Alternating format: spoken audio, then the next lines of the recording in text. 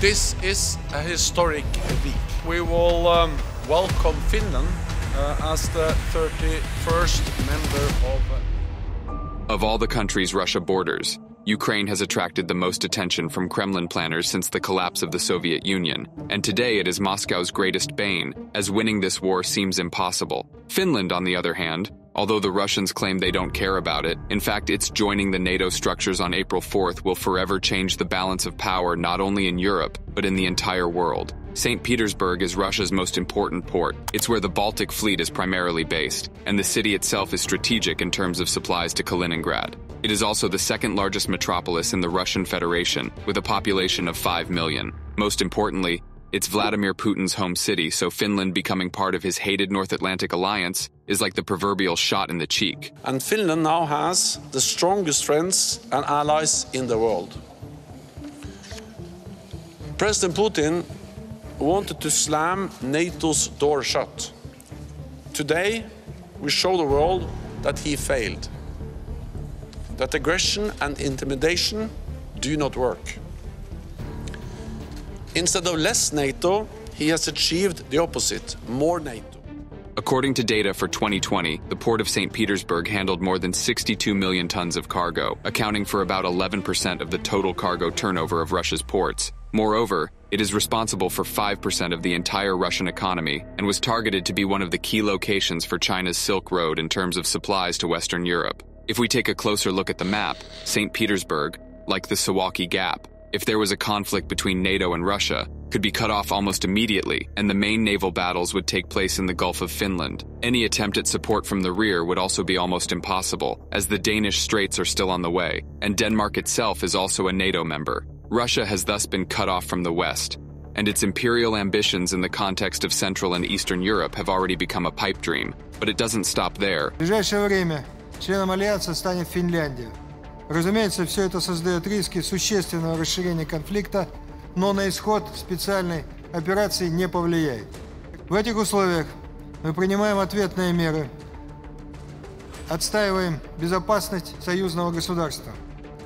Finland also borders the far northern port of Murmansk, which for the Kremlin was to be a new gateway to dominance in the Arctic region. This was to create a new military and trade corridor between Europe and Asia there in the future. Finland itself is also contributing its military experience and technology, so the previous idea of Finnish neutrality is gone, and this means new challenges for Putin and Xi Jinping and the global geopolitics they are pursuing. What else will be most important in connection with Finland's accession to NATO? That's what you'll find out later in this episode. I have a huge request to you. We have just launched this channel and we would like our videos to reach as many viewers as possible. For this, we also need your subscriptions and thumbs up. If this is not a problem for you and you want to be part of our community, then just do it. Now it's time to continue.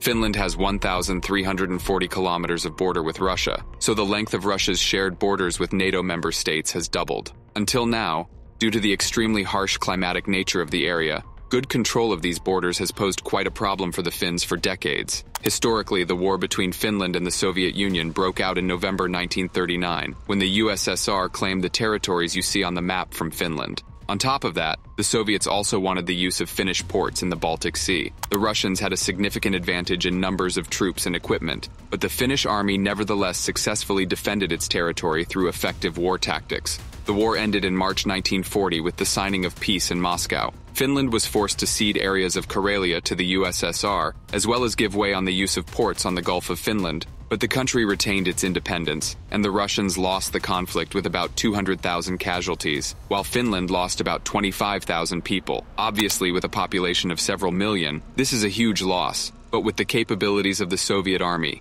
it really isn't much.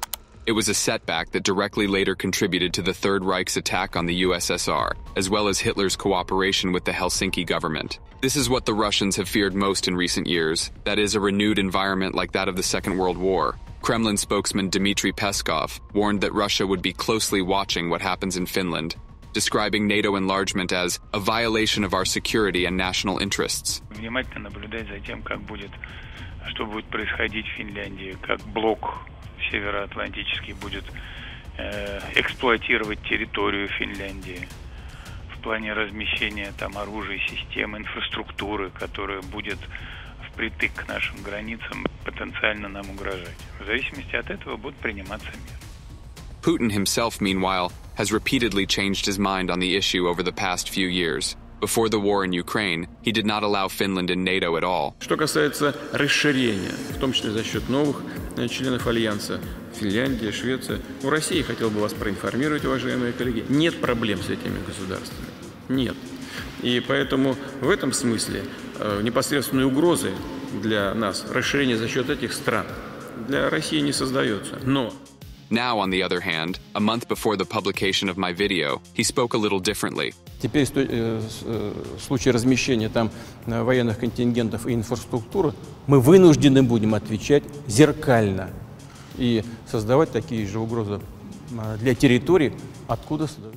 As you can see, there are now even among the Kremlin elite conflicting accounts of what happened. Nevertheless, from a geopolitical point of view, this is a real game changer. According to estimates for 2021, there are a total of about 1,100,000 Russians living in the Baltic states of Estonia, Latvia, and Lithuania. In Estonia, Russians make up about 24% of the population. In Latvia, about 27%, and in Lithuania, about 5%. Many Russian nationals living in these countries hold Russian citizenship, which is sometimes a source of political tension between Russia and the Baltics. With Finland joining the alliance, it is St. Petersburg that becomes a potential target for attack from both sides, and the Baltics can quickly receive support from both Poland and Finland. So the effective defense of these small states has increased several-fold, and a potential attempt to initiate a conflict similar to the one in Ukraine would have dire consequences for the Kremlin. Finland, becoming the 31st member of NATO, has the world's 51st army, which, according to the Global Firepower ranking assessing the military potential of 145 countries around the world, places it at the level of Denmark,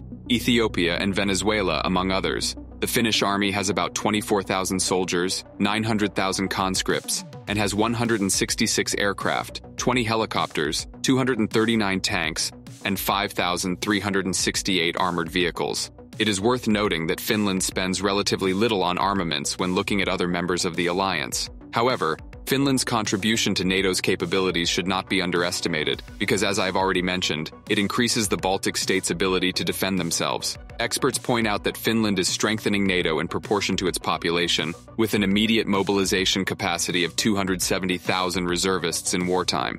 The country has nearly 1 million people in reserve capable of military service, as well as a total defense doctrine that involves every public sector in the self-defense effort. Moreover, Finland has compulsory military service for men, but women also join. Suomalaisilla on oikeus ja velvollisuus puolustaa maataan.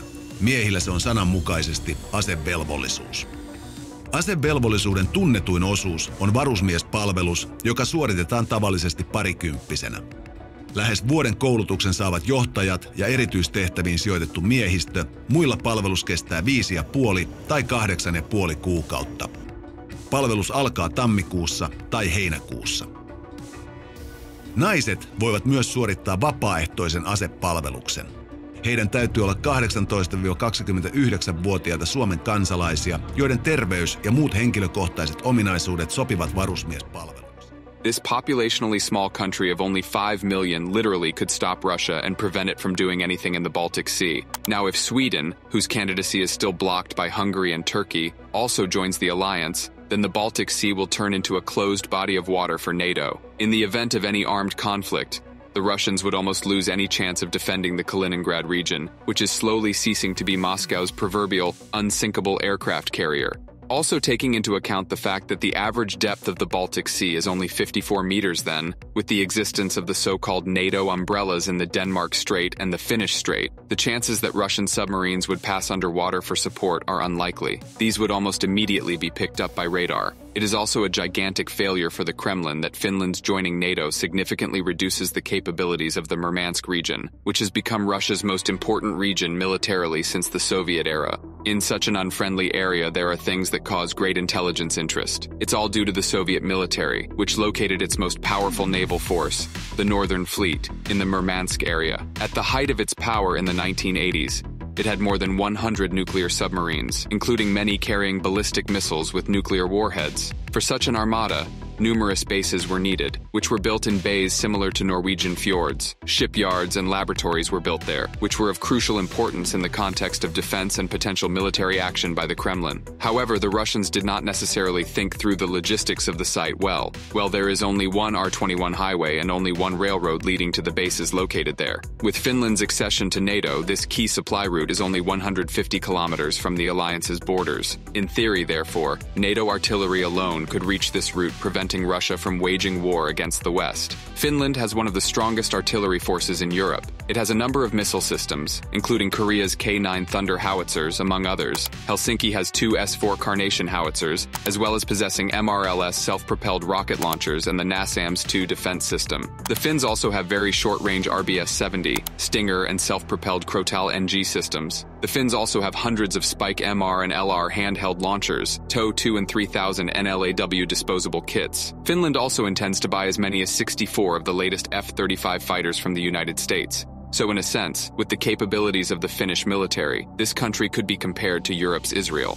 Despite its small size, it would be a serious adversary for Russia, whose invasion could end the other way than it did during World War II. Finland would regain its disputed territories, which it lost almost a century ago. The Norwegians are also pleased with the new expansion. They are the ones who have so far patrolled the cold Arctic waters together with the US and Icelandic militaries. With Finland's accession, its military will gain access to Norwegian ports jointly patrolling the northern waters. Now, this was impossible, as Finland has no direct connection to the Arctic Ocean. This is not good news for China, which based on Russia's north wanted to build a new Silk Road to Europe while cooperating with the Russians on military issues. The Chinese are taking a serious interest in the Arctic and its seemingly unfriendly territories. For years, the Chinese Communist Party has positioned the region as one of the key ones for future geopolitical aspirations. Beneath the frozen Arctic soil are vast deposits of phosphate, bauxite, diamonds, iron ore, silver and gold, copper and zinc. With global warming, these riches will be more readily available, and with Russia's weakening position, it can be expected that the Chinese will want to take advantage of these deposits in some way. China is a stakeholder in Arctic affairs,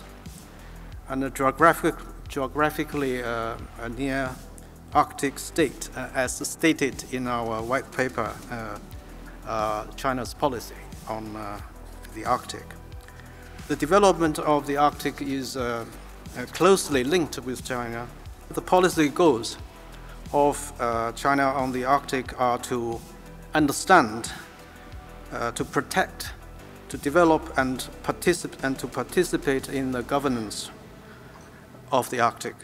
Putting it all together, Finland joining NATO may not change the course of the war in Ukraine at the moment, but going forward it's a brilliant move in terms of increasing global security, whether talking here about the eastern flank, Western Europe, or North America. Judge for yourself this move on the part of the North Atlantic Alliance. For my part, that's it for today. Stay tuned and remember to subscribe. Cheers.